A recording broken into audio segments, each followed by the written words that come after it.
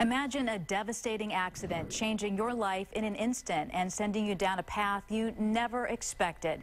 A Danville family knows firsthand what that's like after their 18-year-old son Jake suffered a broken neck on the eve of his high school graduation. Now, for the first time, the Javiers are speaking publicly about their heartbreaking ordeal, the incredible challenges, and the overwhelming show of support that is helping them move forward.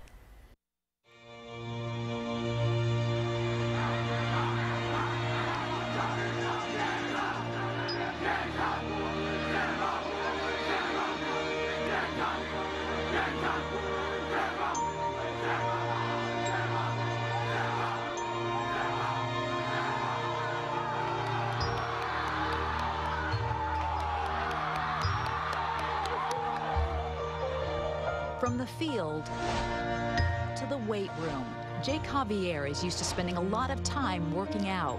But now, instead of building his body for football, the former San Ramon Valley High School team captain is relearning how to move his body after breaking his neck in a diving accident at a swim party on the last day of school. And every day it gets easier. Every day I get more energy. I'm able to stay up in the chair longer because that's one of the most energy draining things is sitting upright. So you're doing more in the gym today? Dr. James Crew oversees the rehabilitation program at Santa Clara Valley Medical Center. In Jake's case, he has paralysis of his hands, partial paralysis of his upper arms, and full paralysis of his lower body, including paralysis of several organ systems, including the lungs, the bowel, and the bladder. I'm just going to repeat a couple. More than 4 weeks have passed since the star football player was airlifted to John Muir on the eve of his high school graduation. Jake sustained a... This x-ray shows the severity of the injury. The C5 and C6 space was injured. He had what we call a subluxation, where the spine shifts due to severe damage to the ligaments. Jake's mother says she arrived at the hospital frantic, not knowing what to expect. But just before he was wheeled into surgery, she got a chance to talk to her son. And when he saw me, he started to cry, and he said, "Mom, I messed up. I messed up so bad." And I said, "What do you mean, son?" And he said, "I promised you I'd never make you cry, and I'm making you cry now." Do you think he is fully, like, accepting of the fact now that he will never walk again? You know, Julie, I really believe he accepted that day on the gurney. I really do.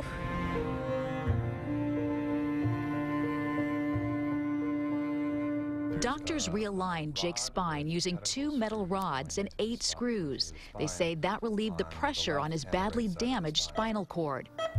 But a new battle was just beginning. I got pneumonia and my lungs collapsed. And so for a while I was on a ventilator, helping me breathe. I couldn't breathe on my own. And it was just really difficult all the time. It was really drew a lot of energy out of me, just trying to focus on my breathing. Let's go out and get some fresh air. Yep. The same focus, internal drive, and determination that helped Jake succeed on the football field is now helping him fight the infections that invade his body. He's now off the feeding tube, breathing on his own, and moving around in his electric wheelchair for several hours a day. Oh. How does it feel? It's nice. I have to do a weight shift every once in a while, get the pressure off my lower back. How often do you need to do it? Every hour. For how long? At least a minute. Good answer. And in the past couple of weeks, Jake has started to show improvement in his upper body strength, gaining some movement in different parts of his arms. The important one that I have back is the wrists, because that's how I'm able to grab things. So moving forward, I'm going to have to learn how to live my life just flexing my wrists, and it brings my finger and thumb together. He hasn't cried since. He hasn't complained since. He hasn't said, "Why me?" He hasn't acted sad.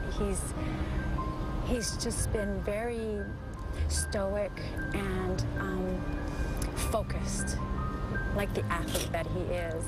Absolutely focused on what needs to be done next. Some of the best advice I've gotten is you have good days and you have bad days. and you just got to take it as it is and just move forward. The Javiers know Jake has a long road ahead, but they say the overwhelming show of support from family, friends, the community, and even people who have never met Jake has been incredibly uplifting. And the surprise visits from people such as former 49er great Ronnie Lott, Raiders quarterback Derek Carr, and Raiders running back Roy Hilo Jr. have meant the world to Jake, along with a very special visit from Cal Poly football coach Jim Kraft. Kraft recruited Jake, and Jake was excited to begin playing football for him this fall. It's kind of crazy. I mean, the number of people that have been coming up to people that I know and asking about me, and I mean, I went through my phone earlier and getting texts from people I don't know, and looking on social media and stuff, and all the support. It's pretty crazy. How does that make you feel? Does that, I mean, because I know it's frustrating and what you're going through is so hard, and does that help you? Yeah, definitely helps. Knowing that other people are looking out for me and praying for me. It's really nice. And Jake says he's grateful to his family, especially his mom and dad, who are constantly at his side. Because it makes a huge difference having someone in the room with me and just always there to help out if I need anything. They've been amazing to me the whole time, always eager to help me with anything I need. So I'm just very thankful for my parents and family.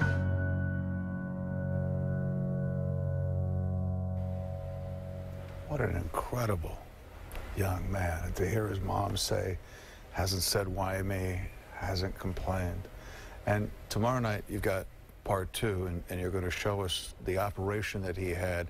And actually, if this operation is successful, it's a cutting-edge operation, he might get the use back of his hands? He might. It's a very innovative procedure. He qualified to undergo this experimental stem cell procedure that's giving him and his family new hope.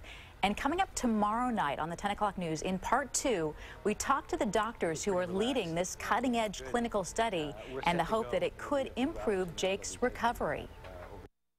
It cannot be understated what a game changer this would be if it works. And that's the big if.